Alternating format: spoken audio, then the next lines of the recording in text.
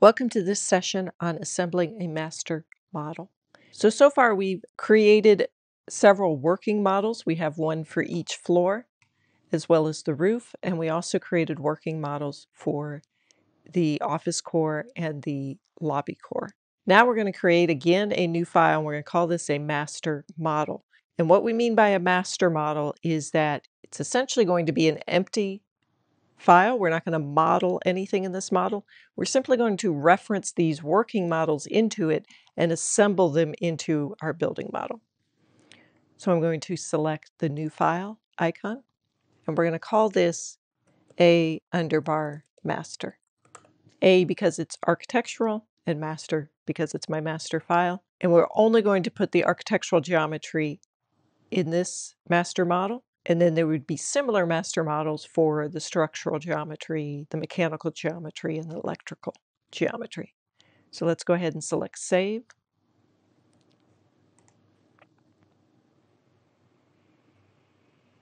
So I'm going to go ahead and set my floor selector to the ground floor so I can see my grid.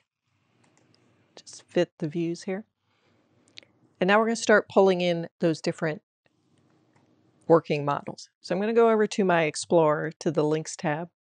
We'll expand our project tree and the design models.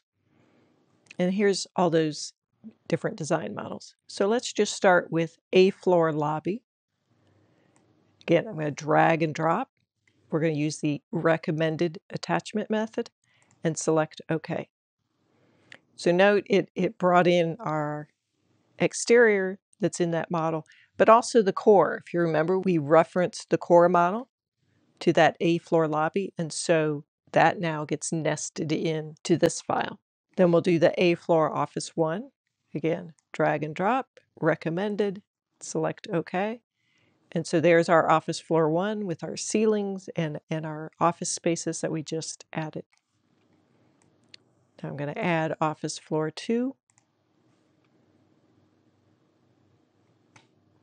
So there's office floor 2. Now note we haven't put a floor in yet, and really our floor is going to come from the structural slabs that will be in a separate model. So we're actually seeing, and we didn't put any walls or spaces in this model, so we're kind of seeing through and seeing those ceilings below. But we'll keep adding to these models, and eventually all of that geometry will be there.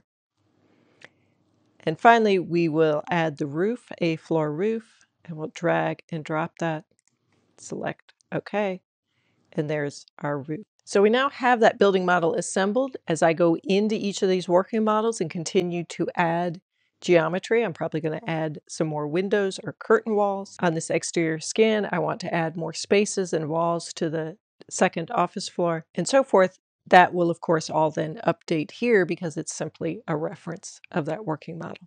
Now, in this course, we're only going to create this one master model, and we'll use it for our drawing creation as well.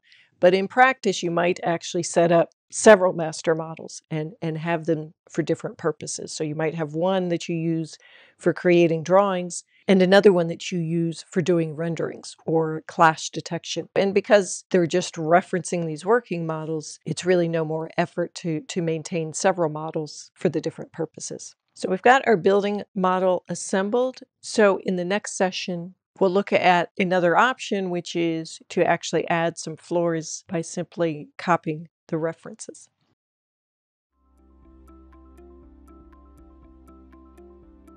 If you found this video helpful, please give it a like. If you want to see more such series, consider subscribing to our channel. Thank you, and see you next time.